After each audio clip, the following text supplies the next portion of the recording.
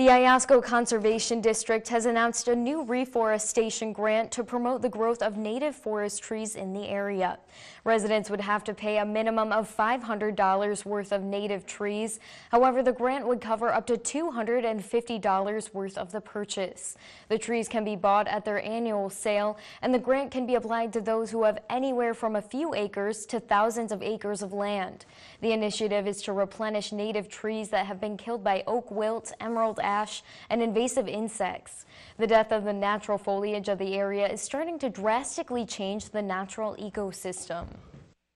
As these ash trees die, new trees aren't typically able to regenerate underneath them.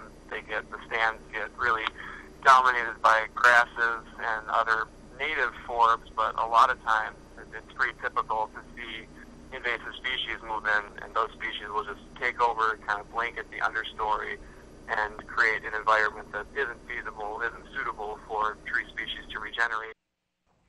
Those interested in the grant or replenishing trees on their property can visit the website on your screen or call Andrew Beebe for more information.